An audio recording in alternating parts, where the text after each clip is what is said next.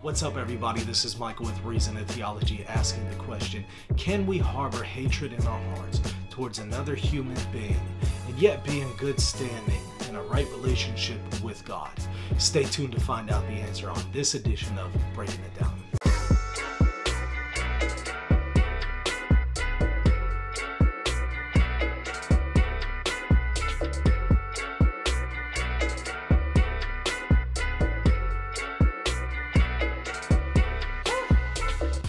Alright, so again, can we harbor hatred in our hearts towards another human being and yet be in right standing with God? Today, many people think the answer is yes, but in fact it's actually no. 1 John 4:20 says this: if we say that we love God but yet hate our brother, we deceive ourselves. We're a liar. It's impossible to harbor hatred in our heart towards another human being and yet be in right standing with God. And I know that's a tough pill to swallow, because we tend to think of our relationship between God as one thing and our relationship with other people as another, and yet they are intimately bound.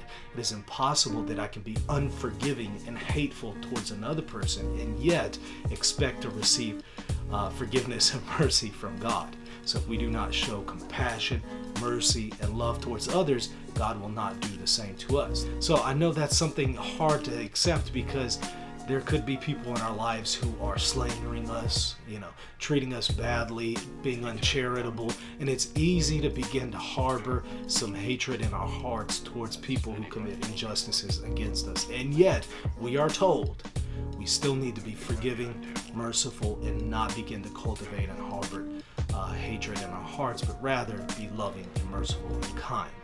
Otherwise, we're liars and we deceive ourselves. Anyways, I hope this was helpful. Thank you for watching. Here at Reason and Theology, we've had the opportunity to have interviewed some of the greatest scholars and theologians in the world on matters related to Catholicism, Orthodoxy, Protestantism, Islam, Mormonism, atheism, and a whole lot more. We ask that you go to the Reason and Theology YouTube page, where you can watch some of these episodes that were done in interviews, roundtable discussions, debates, commentary and analysis, and much, much more.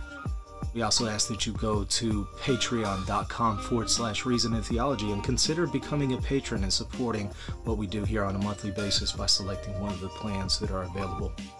And then also, if you would check out the reasonandtheology.com website, where we have all kinds of resources, including articles and summaries on different matters pertaining to the faith. And then lastly, we ask that you go to the YouTube page on Reason and Theology and be sure to subscribe and hit the bell for notification for future events. And once again, thank you for watching, and thank you for your support here at Reason and Theology.